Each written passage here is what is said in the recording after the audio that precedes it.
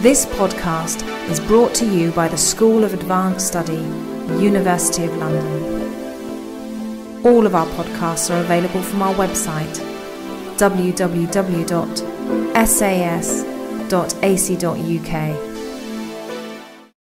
And now we're going to, I think, move slightly further east with Matthew Jones and JFK, China and Nuclear Arms.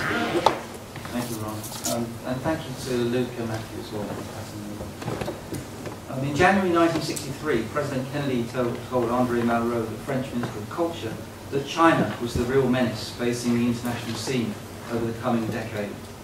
Relations with the Soviet Union, Kennedy said, could be contained within the framework of mutual awareness of the impossibility of achieving any gains through war. But in the case of China, this restraint would not be effective, because the Chinese would be perfectly prepared, because of the lower value they attach to human life, to sacrifice hundreds of millions of their own lives, if this were necessary, in order to carry out their militant and aggressive policies. This prospect of a communist China armed with nuclear weapons and prepared to expand its revolutionary message across Asia, I think it is possible to say, haunted Kennedy, particularly during the final year of his presidency. Along with an emergent détente with the Soviet Union, which was itself linked to developments in Sino-Soviet relations and the gathering crisis in Vietnam, it was the coming of a Chinese nuclear capability that formed one of the key background themes to the US foreign policy during 1963. With nuclear weapons, some feared, China could directly attack US bases or allies in East Asia, use them as an umbrella beneath which they could foster insurgency, while they gave prestige to China and the Chinese Communist movement. A Chinese bomb would break the Occidental monopoly on nuclear weapons. In the wider sphere of public opinion, to many Americans, Red China was violent, unreasoning, unstable and relentlessly hostile. It was China that helped to fuel insurgency in Southeast Asia, directed a remorseless barrage of anti-imperialist propaganda, US involvement in the developing world, and which had to be not only contained, but also isolated. And of course this was seen in the bans on Americans travelling to China and on US trade with China during the 1950s and 1960s, and of course in the non-recognition policy towards the People's Republic of China.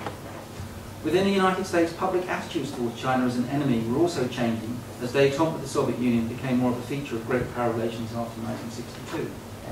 In early 1964, one report considered by George Bundy, President Kennedy's national security advisor, which detailed the results of interviews conducted with a wide geographical spread of Americans the previous autumn, so in autumn '63, revealed that China was now viewed as a bigger threat to world peace than Russia. Fear of war with the Soviet Union was declining, but respondents could see a nuclear-armed China as posing more of a danger in the future. In 1961, the same survey had shown that about 5% talking about a Chinese threat, quote, in terms of a racial struggle or as a conflict between Western and Oriental civilizations. But this figure had risen to 20%, almost 20% of those interviewed by the autumn of 1963. Perhaps most remarkably, it was also concluded that somewhere between a quarter and a third of the sample were, quote, moving mentally towards an possible eventual alliance of the United States with Russia against Red China. Overall, the public was pictured as lacking confidence with how China's growing strength could be addressed, while, quote, deep in their minds lies the dread that Red China is moving inexorably towards a nuclear racial war, and that so far we do not know what to do to change this drift of events. And I think Kennedy personally shared many of these kinds of sentiments. So what I want to do in the time I've got is first of all I want to talk about Kennedy's attitude towards China and this Chinese acquisition of nuclear weapons in 1963. And then secondly, I want to talk about the implications this might have, or this Chinese acquisition of nuclear weapons had, for American military posture more generally in Asia across this period. So JFK and the Chinese bomb. As early as the spring of 1961, Kennedy was talking, so the New York Times columnist Arthur Kropp later recalled, of the need to continue the test ban negotiations at Geneva with the Soviet Union because of an intense desire to do everything possible to assure that communist China won't have a bomb. The President's belief in the dire political consequences of the Chinese bomb even led him to doubt that holding the line in Vietnam would, ultimately, be an effective counter to Beijing's ambitions. Asked if he believed in the domino theory later that same year, he replied that he doubted the theory really worked anymore because, quote, the Chinese communists are bound to get nuclear weapons in time, and from that moment on, they will dominate Southeast Asia. In the autumn of 1962, two events in particular seem to have excited Kennedy's geopolitical imagination and gave him added cause for alarm over Chinese behaviour. One was the Sino-Indian border war, which to Kennedy at least seemed to indicate that Beijing was entering a newly confident and aggressive phase, with its assault on South Asia's main non-communist power seen as a threat to regional stability. India, of course, also had a good relationship with the Soviet Union, giving the border war an important resonance to Sino-Soviet relations as well. As the ideological struggle between Beijing and Moscow for control of the world communist movement reached a new intensity, the militancy of Chinese propaganda and rhetoric picked up, attacking both the revisionism of the Soviet system under Khrushchev and actively promoting the revolutionary struggle against imperialism. In Southeast Asia, the Chinese began to build links with the Indonesian Communist Party, and arms supplies to Hanoi were begun following an initial request from Hanoi in the autumn of 1962. To the Kennedy administration, China seemed determined to spread its influence in Asia if given a chance, adding to the imperative need to prevent Beijing attaining nuclear capability. The current phase, the President warned the visiting Japanese trade delegation, was a period of great danger for Asia. This is from 1962, this quote, where Japan and the United States should work as partners against the communist movement, quote, which is in its essence today a believer in not only the class struggle, but also in the international class struggle of a Third World War, unquote. The second event that excited Kennedy, I think, was the Cuban Missile Crisis, where the Chinese response to the resolution of the crisis was to lambast the Soviet climb down, as it was portrayed, as if global nuclear war were a preferable outcome or alternative outcomes to the crisis. With the settlement of the Cuban crisis, it seemed that rational dialogue leading to agreement with Moscow was eminently possible, at least so many US policymakers thought. And this went back to an earlier feeling, voiced by people like George Kennan, for example, that essentially the Russians could be civilized. They had a link back to Western civilization. As the Americans came to see it, the Russians might be dangerous adversaries, but they were also essentially pragmatic realists who did not want competition with the West to turn into all-out war, and which would bring disastrous consequences for everyone. But when it came to the Chinese, no such dialogue seemed possible. Or as Kennedy told one news conference in December 1962, the Chinese communists believe that if war comes, a nuclear Third World War, they can survive it anyway with 750 million people. And of course this impression of Chinese indifference to human suffering was given some extra purchase, if you like, by, of course, the contemporary events of the Great Leap Forward and the famine and mass famine that we've seen in the Australian countryside. How much more dangerous would such a regime become if it actually possessed nuclear weapons? A Chinese nuclear program had been underway since the mid-1950s, and though assessments differed, there was a wide assumption that in the early 1960s, that in a few years' time, Beijing would actually be in a position to test its first device. Now, Kennedy obviously took this threat very seriously, and he signals his determination to move toward a nuclear test ban treaty with the Soviet Union as a way to inhibiting Chinese nuclear development. In fact, he made clear that considering the domestic political capital it would cost him in securing passage of a test ban treaty, were it not for the prospect of a Chinese bomb, he would drop the whole idea of the test ban negotiations for the Chinese. To the National Security Council in January 1963, Kennedy avowed that the Chinese communists loom as our major antagonists in the late 1960s and beyond. Over the test ban, as he put it, if the Soviets want this, and if it can help in keeping the Chinese communists from getting full nuclear capability, then it is worth it. We can't foresee what the world will be like with this, a Chinese bomb. We can't afford to let them do it. The following month, in February 1963, Kennedy had acknowledged the likelihood that the Russians would cheat over the provisions of a test ban. Considered that extremely possible that the Russians would actually cheat on the provisions of a test ban. But this was still worth going ahead with a treaty because of the potential effect on the Chinese bomb. So how would a test ban treaty affect this prospect of a Chinese bomb? Wasn't this an example of wishful thinking? Well, the way the American administration was thinking about a test ban was that the conclusion of the test ban would make it politically much more difficult to justify continued testing by the Chinese Communist government. There was even an outside hope that the Soviet Union might somehow persuade the Chinese to come into a test ban regime eventually, or at least give the Russians more options in order to frustrate the Chinese program for the negotiation of a test ban regime. But secondly, of course, negotiation of a test ban regime also held out the prospect of developing a community of interest between Washington and Moscow over preventing Chinese acquisition of a nuclear capability, and also could present opportunities and possibilities for joint action against the Chinese program, or at least the Russians turning a blind eye if the Americans chose to take action against the Chinese program. And thanks to the work of, for example, Gordon Chang, Bill Burr, Jeffrey Richardson, we now know, of course, that the Americans were thinking about the possibility of a military action of some kind against Chinese nuclear facilities in 1963 and 1964. When Averell Harriman went to Moscow in July 1963 to negotiate the test ban treaty with Khrushchev, he went armed and equipped with the idea from Kennedy that he should hint to Khrushchev that there might be the possibility of joint action against these Chinese nuclear facilities, or at least that there could be trade-offs in the field of non-proliferation. So if the Russians agreed that the Chinese shouldn't be allowed to develop nuclear weapons, then perhaps the West could also prevent West Germany from developing nuclear weapons or gaining control in some way of nuclear weapons. There might be some kind of grand bargain here, people like Mark Trachtenberg have talked about. But of course Harriman's overtures in Moscow come to nothing, which is very interesting to see. And the Chinese come to denounce the partial test ban treaty as it becomes, as designed to preserve the existing monopoly of the nuclear powers. The test ban, the Chinese say, would not halt the arms race and left the non-nuclear powers no means to defend themselves. Calls for dismantling all US bases in the Western Pacific followed from Beijing, and is accompanied by calls for the withdrawal of all American nuclear weapons from the region and the creation of nuclear-free zones in the Pacific.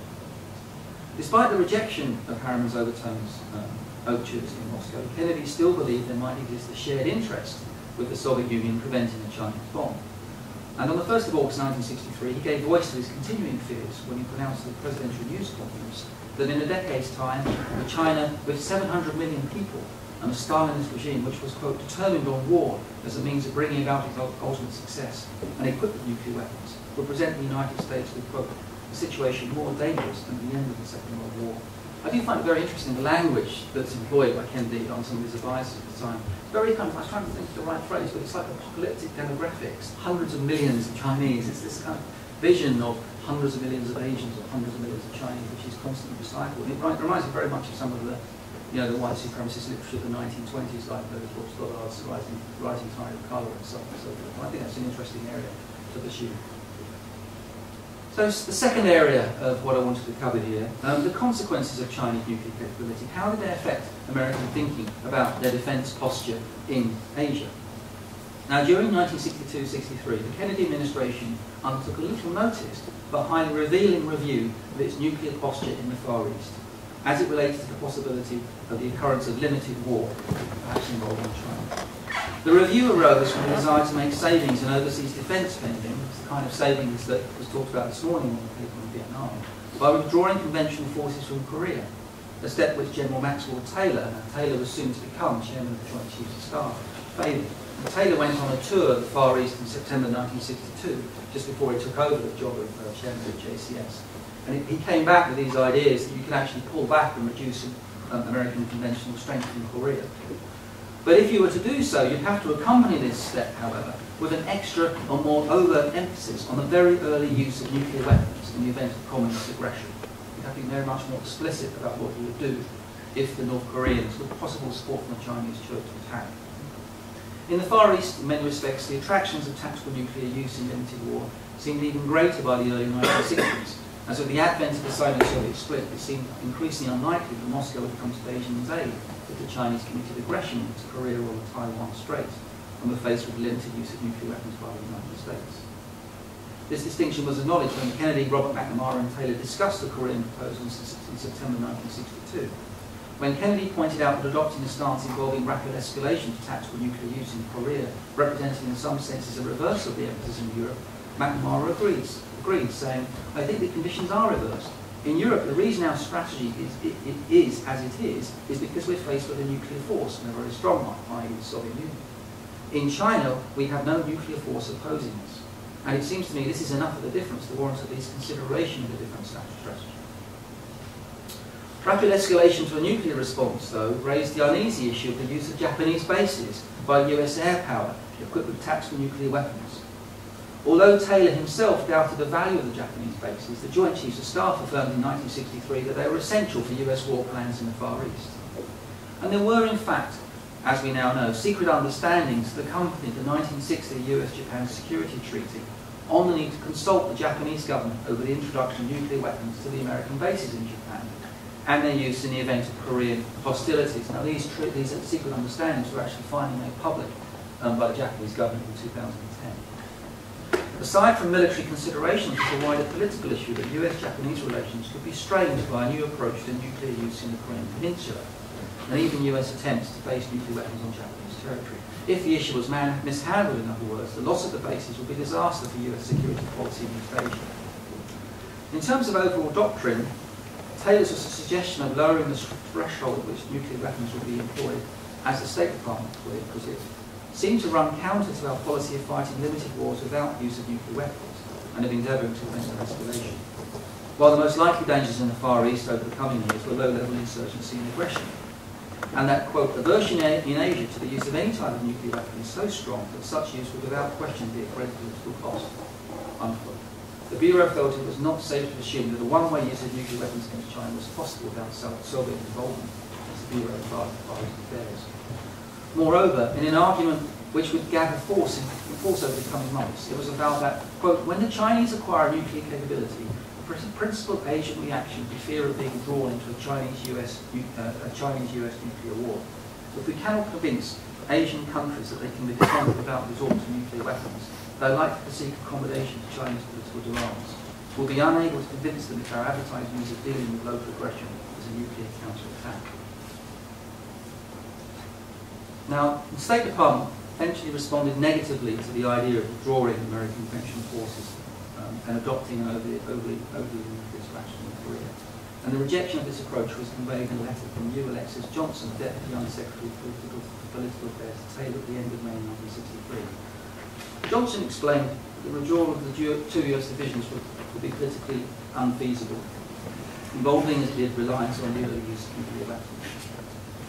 In Japan, as in many places elsewhere in Asia, Johnson said, announced exclusively a nuclear strategy in defense of Korea, particularly when set against our policy of seeking to achieve a conventional option in Europe, would give much opportunity for unfriendly elements to exploit what could be termed a racist strategy. That is, our policy will be interpreted as a greater willingness to use nuclear weapons against non-white races. This will be peaking much greater ammunition towards African nations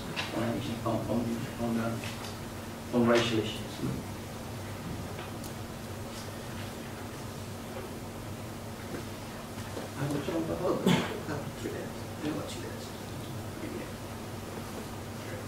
The conclusion that all this comes to, I think, is that amongst senior American policymakers in the years leading up from early 1963 up to the first Chinese nuclear test in October 1964, was that American conventional forces designed for limited war in the Asian mainland offered the best reassurance to the People's Republic of China's nervous neighbours.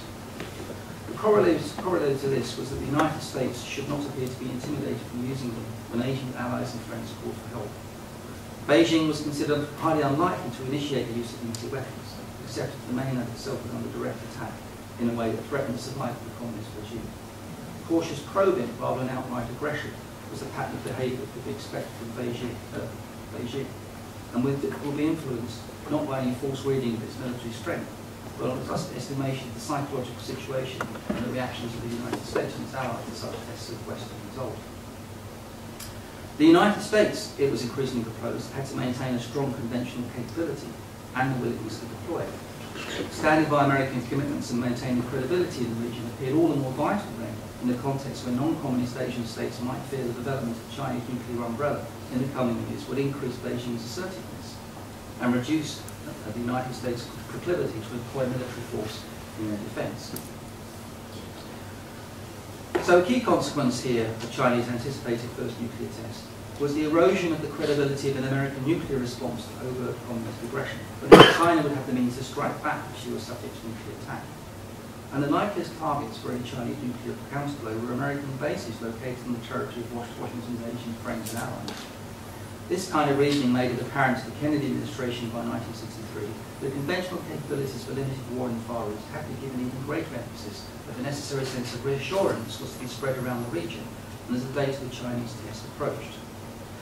From some American officials during this period, one can see concern over how the phenomenon of the Chinese bomb might play Beijing's image and status, what was often termed the non-white or coloured world. In Asia, the Chinese test prompted concerns that pressures would build for India and Japan, two states previously most associated with anti-nuclear sentiment, to create their own nuclear programs, a development not seen to be in overall American interests. Reassurances that the United States would stand by any state which was subject to Chinese nuclear blackmail were one suggestion for how Washington might forestall this eventuality, but a concrete willingness to confront communist power in Southeast Asia was another. From this, it was not difficult to extrapolate that the United States had to be willing to face with conventional military power the immediate communist challenge in Vietnam, where Beijing's ambition to drive the United States out of Asia was in most immediate in evidence. And it was those enhanced American conventional capabilities for limited war, as set in train by McNamara from 1961, which became the means by which the Johnson administration escalated its commitment in Vietnam during 1965. It was, however, not the kind of war that the US military establishment had envisaged or prepared for fighting. Though flexible response has been largely analysed as a posture for the European context of a confrontation between NATO and the Warsaw Pact, there remains plenty of scope for examining its origins, background and implementation in Asia, where a nuclear-armed China featured as the ultimate aim. Brilliant.